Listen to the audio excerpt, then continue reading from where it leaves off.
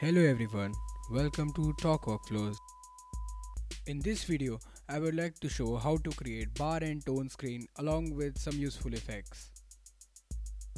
This is a built-in feature of Premiere Pro. So first go and select project, then go to file, then click new and HD bar and tone.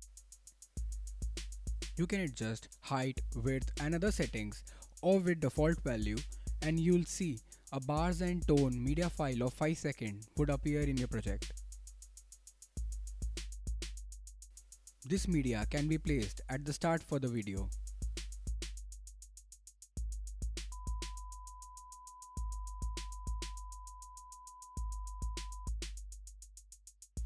Now we can add some effects into this media file.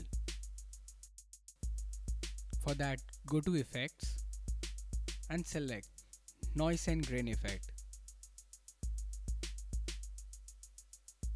And then drag in noise.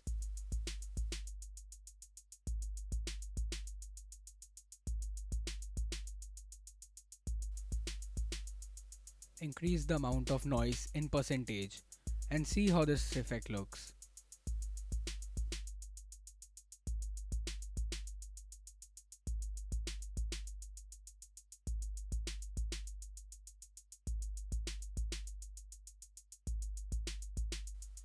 There are a few more effects that can be added. Pick corner pin from distort. Change the scale in upper left or other parameters and see this distortion.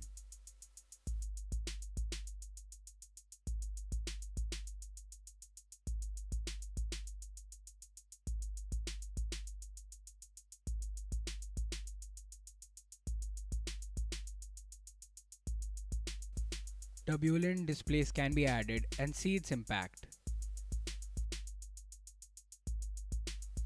This can be changed through amount.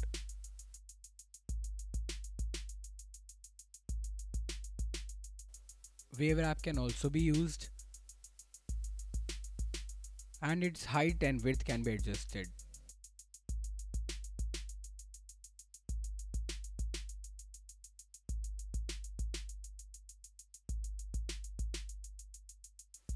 There are some stylized options and you can select the Mosaic option and see how the bars are changed now.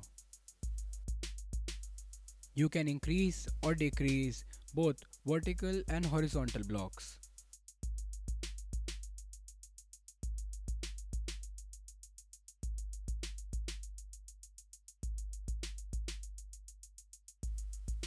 Similarly, brush stroke can also be added.